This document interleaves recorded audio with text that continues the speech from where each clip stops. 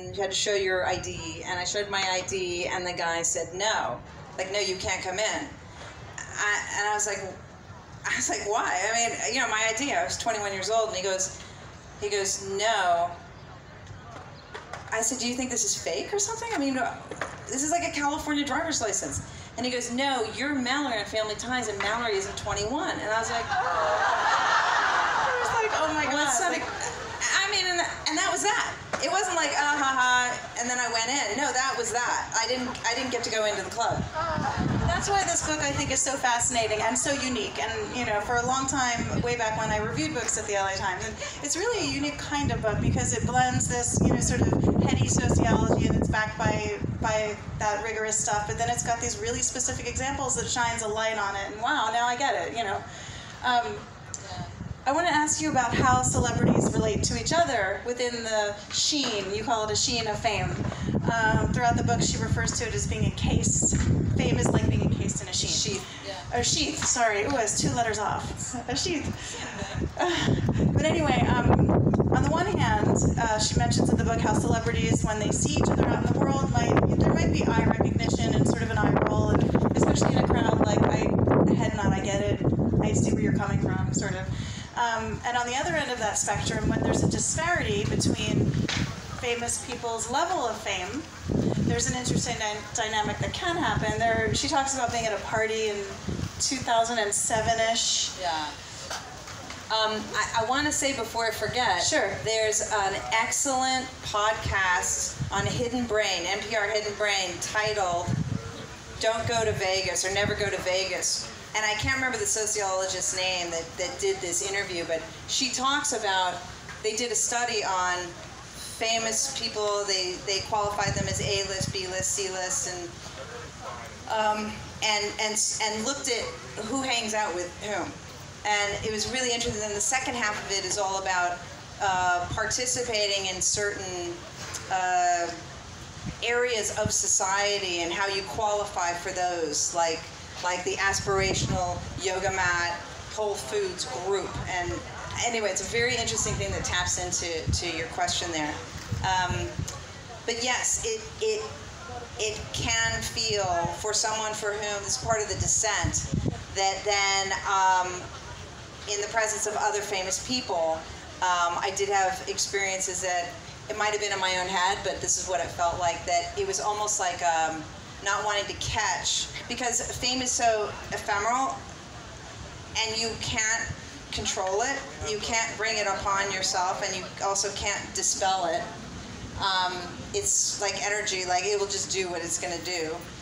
But going to a party, one of the times I realized that I was in the descent was sort of a reticence of people who were presently famous, or at the level that I had once been at, to really talk to me at length. Now again, this might have been all in my own head, but it was a sense that I got, and I was like, wow, I don't blame them, because you have fame is, you can't control it, and it's also, for performers, so much, such a highly valued currency for your vocation, for your financial security, that you just do not want to mess around with it, you know? So if in their heads they're thinking, oh, if I talk too long with somebody who's in the descent of the fame life cycle, maybe I'll catch it. I kind of got that sense, which ties into, I forget the term, but through evolution, we have avoided those who have contagious diseases. But then unfortunately, we take that means by which we've survived and we apply it to other things, like people who don't have contagious diseases, people who just got divorced. You know, it's like, Jesus, well, I don't want that to, I don't want that to flow over into my marriage, or, whatever we might be thinking, but, and it ties into this famous thing too. And on the flip side, wanting to be around famous people, so that some of that could maybe flow over us. Maybe we'll catch some of it, right? So it's a very strange thing. I guess I'm wondering, what was that like? Was it when you found yourself in the so-called descent on the other side of that, was that disappointing, or was it a struggle, or was it a relief? Like, oh no, I can go to the. What was that like for you? Oh no, it was. Now when I say it like this, it's not because like, oh, I couldn't get reservations at a restaurant like I could before, anything like that. But it was incredibly upsetting for the reasons. Don't just take that quote. For the reasons I said before about reality, elements that are foundational to your reality. Because I was having an element that had been foundational to my reality for more years than it hadn't been, right? I got, the fame started at 16, so this is like I'm in my mid to late 30s when I'm starting to feel that. And it's like, it can incite panic, because you're like, wait, this thing that was so much a part of my life is now going away. Nobody's going to sympathize with you. You can't talk about it with anybody, really. You can't even talk about it with other famous people, because then you might get the old like, well, not wanting to be around. So it's like you saying, like, I think I'm coming down with a cold, and you go, well, don't come over today then. You know what I mean?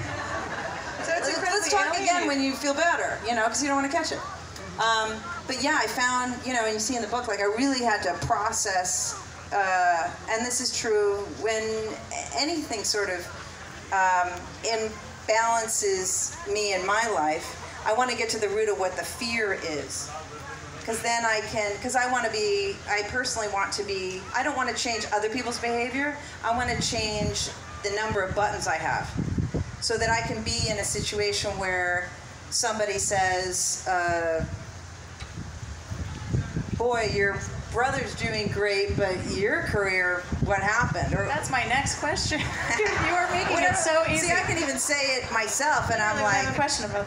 Now, like, I don't have that button anymore. Like, I don't really give a shit if somebody says that to me, because then I know now they're telling me more about themselves than me. They're telling me how they treat themselves, and they're also telling me that they don't know how to use Google and to see what I have done in my career since I stopped acting. Which I want to ask. Which is writing, and directing, and producing in college, and all of that stuff. The computer science degree, the digital media management. But you mentioned your brother, and I had a question about. It started with my curiosity about how men and women ride the fame cycle differently, and then what a great example. Your brother is an actor as well, and I'm wondering. And you started as kid actors together. And so, did you notice that it was different for him in riding that fame arc? Is it harder for a woman to sort of rise and then come to the other side, or? I don't really know, because I didn't happen to look at it as with that distinction of male or female, because I don't ever look at stuff myself like that. Like, I don't care about sexism, because if somebody says something to me that someone else would deem sexist, to me it just means don't do a deal with this person, go around them, go to someone else. Like, they're just telling, I'm just getting saved from a probably lame kind of work situation. So, but I will say there is a difference between my brother and I with the fame, and I wouldn't qualify it as male or female, but rather my fame went up very fast, very high, and Jason's was more of a slow burn. And so, and also his came to a height later, at a later age than mine had, and so then he was just by virtue of his age in a more mature place to not only manage it but use it. So he's taken his and transformed it into development deals, and now and he's got this fantastic company development deals with Netflix. He's got Ozarks, I'm sure you guys have all seen. Continues to do the Arrested Development series. He's got another series he's producing on HBO. I mean, he's just, I don't know how he has time to eat. It's pretty rad. He's done a great job at taking that fame and using it in such a way, investing it into his career in a very, very long-term way. For me, I was younger, and also it was so much at once that all I could do was just try and manage myself within that. I wasn't even thinking about converting it. I just didn't have, I couldn't get arm's length enough with it to be able to convert it in the way that he's been able to. Did you feel any sort of sense of relief? Sort of when... I'll tell you when the relief came. After I did the work that I go into detail in the book on myself about, trying to remove those buttons and what's my core fear, why is it bothering me, or why am I feeling less than, or why is my self-identity being affected by this? Once I got on the other side of that stuff, and where I continue to be now, yeah, that's a super duper relief because, to use an unscientific term, because the people pleasing that winds up being a natural byproduct of trying. You mentioned earlier about people getting disappointed when they meet you. Yeah. I mean, nobody likes that feeling of having, again, we go back to the first time your parents said to you, oh, we're not angry at you, honey, we're just disappointed. And you're like, God, that's worse. Just be mad at me and punish me. I don't want to hear you're disappointed in me. So as somebody when somebody's famous, they might come across that all the time. And they want to sort of mitigate that. So you wind up trying to be what you think these people want you to be, or, it's a form of people pleasing, obviously. So to be on the side of it and not people please at all. If somebody asks a question now that's I don't want to answer, I just go pass. I don't try to go let me see. That photo shoot I mentioned earlier, okay, well, I don't want to make this uncomfortable, so I'll just go ahead and do the photo shoot. I'll just get on the other side. It's yeah, now you're going to live with it for a month on the newsstand. Are you happy? And in the book, there are a bunch of photos in the middle, and those two shoots we talked about are side by side. They're very different photographs. And that was, it wasn't about the people that were doing that sort of